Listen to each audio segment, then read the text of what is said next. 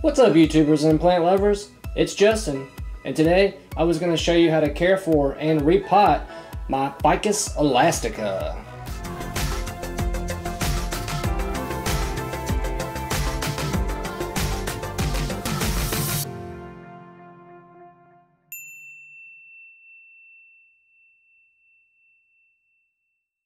Now yes, this is the same Ficus elastica that I had and did one of my very first videos on. That should tell you that this is an older plant for me. It's one of the first ones that I've had since I started the channel and did those videos way back when.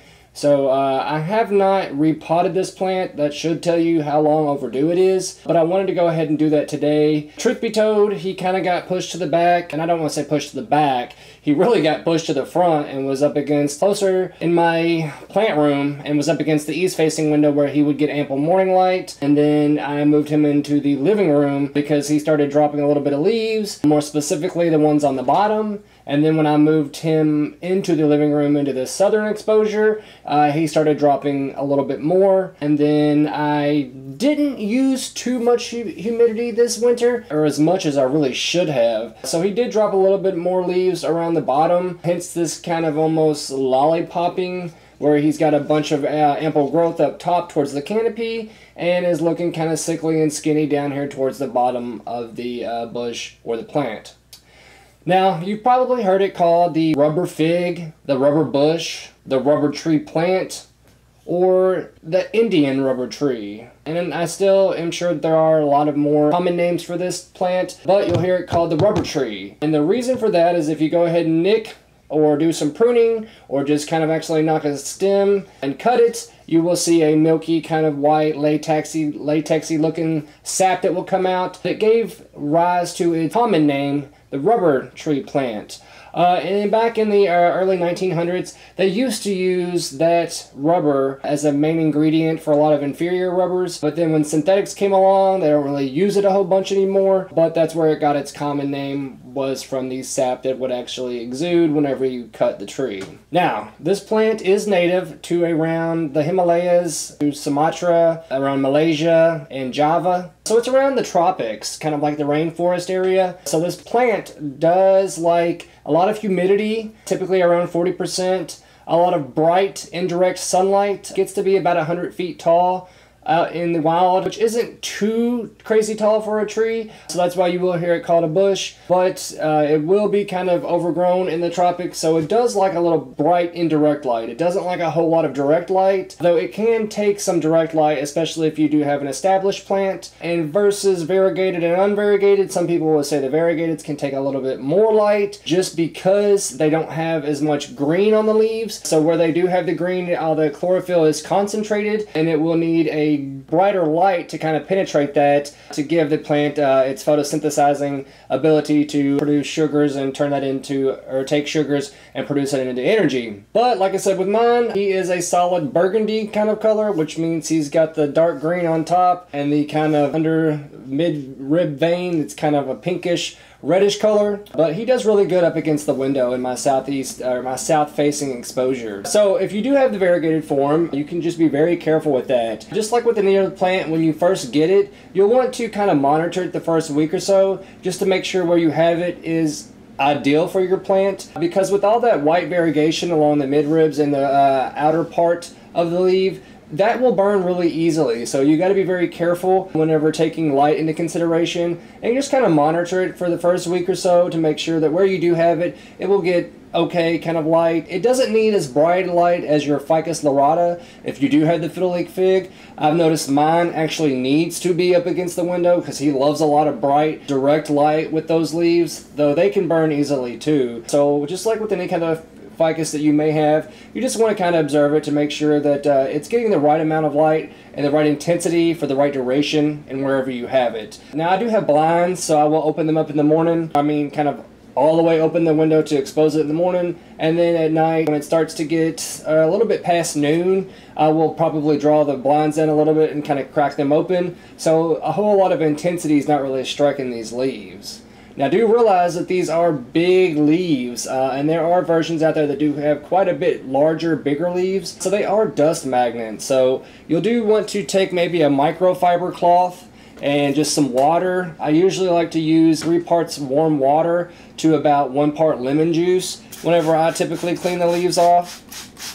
But if you don't have any lemon juice, you can just take some regular old tap water and a microfiber cloth and just kind of go over the tops and the bottoms of each leaf just to make sure that the leaf is kind of clean and pristine, so that it will be able to kind of breathe through the stomata and actually get a lot of light in there to photosynthesize and make the energy that the plant needs. So about every once a month I like to come in here and just give my plant a nice once over, looking over the stems, the petioles, and the nodes on top of each leaf and underneath where a lot of the pests like to hang out.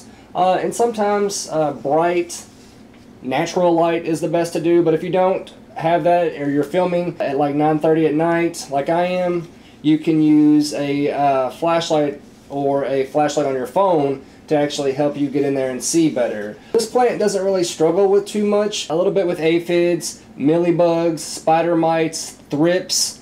So you just kind of have to look it over. It can have a problem with scale. So you'll not only want to observe the leaves or the stems or the nodes, but get down here on the branches and the stems and really look in here too to make sure you don't see any kind of bumps that really aren't supposed to be there.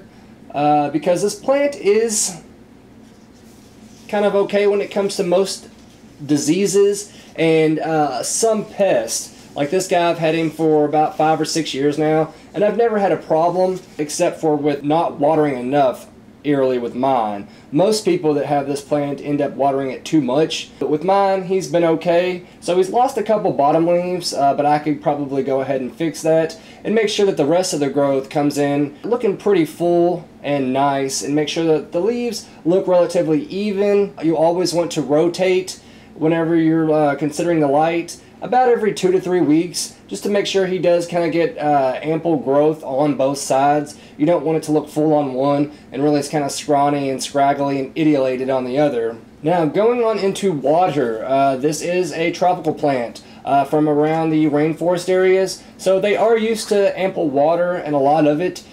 So whenever you take that into consideration during the growing season, typically I will water mine about 3 to 4 cups every 5 to 6 days, somewhere around that. I would say about once a week. So if you ever had to go on vacation and you were gone for a week, more than likely when you came back, your Ficus elastica would still be fine. Although I would say try to water it a little bit more during the growing season than once a week. Now going into winter or the slow growing months, you do need to cut back some on the watering with this guy.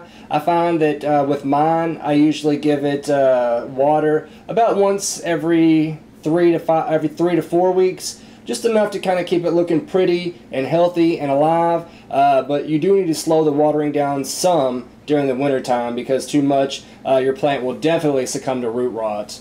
And always make sure that your plant is not sitting in water. They are tropical plants and they are from the rainforest, but the soil needs to be kind of rich, organic, and drain really well. You don't want something that's going to hold on to a lot of water, and you want to make sure that your container, and I've got this new container here, I've got about 10 drainage holes in the bottom, just to kind of help make sure that it's not holding on to a whole bunch of water, and any of the excess can go ahead and freely drain out the bottom. I don't keep a saucer under them, but I may end up putting a plate under there just to help with the floor. But if you do have a saucer or a cache pot, make sure you drain that after about 20 minutes as well. Alright, and as I said earlier, that in nature the plant will get around 100 feet tall, but indoors it rarely ever even gets anywhere close to that height. I believe they top out around 8 to 10 feet. But you may have to prune rather avidly just to make sure you get your plant to be about the size that you want. And as it gets kind of taller, you may have to add in some supports to help kind of hold your plant up. And as you can tell, mine is getting rather tall and top heavy, so it is in dire need of repotting. And as I said, I got one of these pots at Lowe's. The pot that it's in now is a 10-inch pot. The pot that I bought is a little bit more than 13 inches. If you go from inside to inside, it's about 13 inches. Alright, cool. So this one is made out of a special consistency. I think it's like some kind of wood grain, some plastics, little bits of plastic, and some resin. So it doesn't crack, it won't lose a whole bunch of color, and it helps to actually insulate a little bit during the winter time. So it will kind of keep the same consistency and look throughout the years, and it's really easy to add drainage holes in the bottom of it. So I went ahead and added in 2, 4, 6, 8, about 9 drainage holes to make sure that this guy won't hold on to a whole bunch of water, which will help out with my Ficus elastica.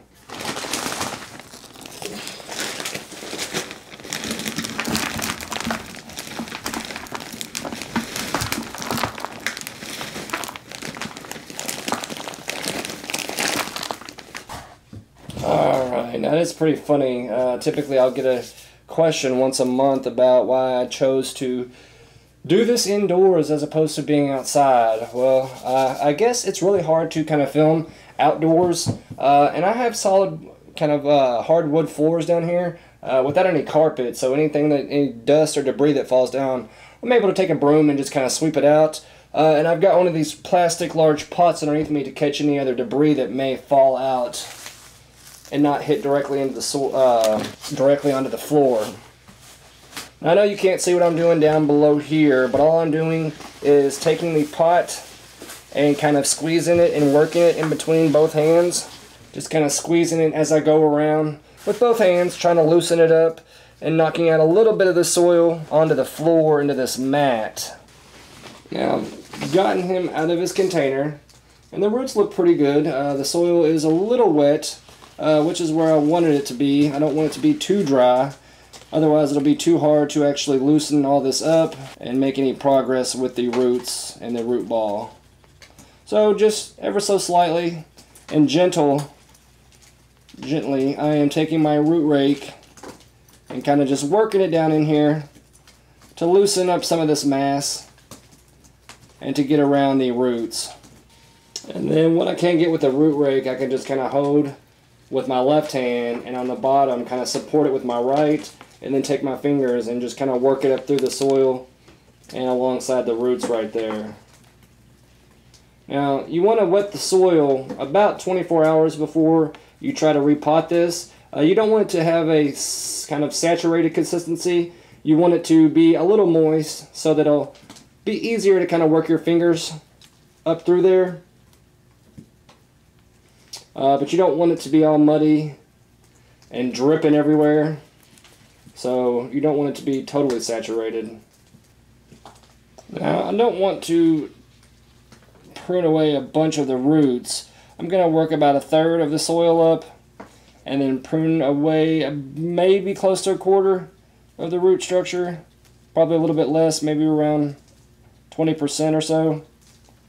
But I definitely don't want to go more than half or even up to half of the soil root mass. I don't want to send the plant into shock repotting it. So I will stop there and take my sanitized pruning shears and kind of get to work. Alright, having completed trimming the roots, I went ahead and set the root mass down in the center of the pot, and now I will start adding soil down in there to help hold him in place. Alright, now every so often you should take a little break and take your hands and kind of tamp the soil down around the root mass, just because you don't want it to all build up and trap air bubbles down around the roots, which may later wreak havoc on the plant. And you want the plant to be kind of anchored in there and be able to stand upright without falling over. And tamping that soil down will ensure that your plant is in there and able to stack or stand up the right way.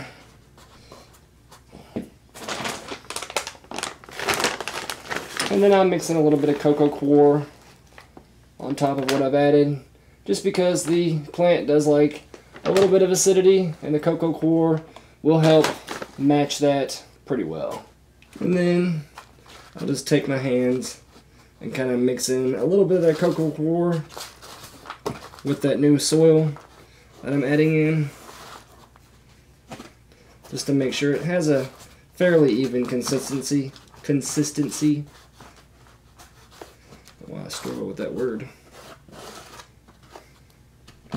And then continue to kind of take your hand or your fist and just tap it down a little bit. You don't want to push so hard that you're breaking roots, but you do want to press down fairly firmly. And just keep adding soil until you get it right where you want it. Now, as I said, about once a month you really ought to get in there with a microfiber or just a washcloth and some warm water and maybe even some lemon juice, just to kind of knock all that dust off and anything else that may acquire on these rather large leaves, just to help the leaves kind of fully photosynthesize to their best ability. Alright, now the next thing that I really wanted to do with this guy is really just kind of prune a little bit. As you can tell, it's not really kind of bushing out or getting as full as I want it to. It is getting rather tall, but I want to make sure that it will kind of branch off a little bit and get a more fuller kind of look to the plant. And the best way to do that is to prune it back a little bit. You take the top part of the stem and just cut off about 1 inch or 2, anywhere from about 1 to 2 leaves. Be careful and have a little bit of time for this, because the stems will start to ooze that white sap, and if that gets on you, it can hurt your eyes, it can upset you, your stomach, and it is a little bit toxic, and it will cause irritations to your skin. So be careful not to get that on you, and use protection, whether that be gloves or just some kind of paper towels or anything to put between you and that bleeding. So I cut off just a little bit, throw it down there, and then put the napkin kind of right up to the stem, kind of like a little band-aid, and just kind of hold it there just for a little bit until the sap stops running and it'll stop oozing. But just apply a little bit of pressure. Alright, and because it wouldn't be one of my videos unless I did forget something, I wanted to show you that I did have to go ahead and add in some support for my taller branches that look like they're about to kind of fall over. So I just went ahead and took kind of like a green bean pole and stuck it down in there, and I will kind of tie it rather loosely with this planter's rope here and kind of secure it on there. And like I said, I did prune, so avid pruning with this guy is something that you need to look into, if not consider, or your plant will kind of get all lanky and not really kind of bushy and look full like your typical rubber tree plants do. Like I said, this is not our ficus plant. This is your grandmother's ficus and your mother's ficus. And they have been a little bit forgotten. So I want to kind of revive this plant and make sure that it does get some of the credit that it deserves, because it's been around for a long time and they are beautiful plants. And like I said, I kind of forgot about mine, and he needs some much needed TLC. Well, other than that, the only other thing I need to do is give this plant a little bit of water just to kind of help anchor him down in there a little bit better, and make sure that I've knocked out any of the rest of those air bubbles that maybe Tampin may have missed, or it might be a little bit further down than I can reach. But gravity and water will help kind of rid any other kind of air bubbles that may be below the soil. Like I said, let me know what your favorite variety is. I have the burgundy, but eventually I either want to get the dark prince or one of the variegated ones. I see those kind of cream colored green ones. They are gorgeous, and I think that if mine was about this size for the variegated ones, it would look really cool. So be on the lookout for the next video with this. I'm going to do an update video on this guy in probably about 3 or 4 months, just to kind of show you how the pruning's done and the supports, and to see if he's kind of added on any other kind of mass and if pruning was warranted or necessary. While you're at it, go ahead and leave me a comment and let me know what your favorite variety is. And don't forget, hit the subscribe button or the bell next to it. That way you'll know anytime that I've uploaded a new video. You guys take it easy, have a good one, and don't forget, always plant prudently. Thank you, YouTube.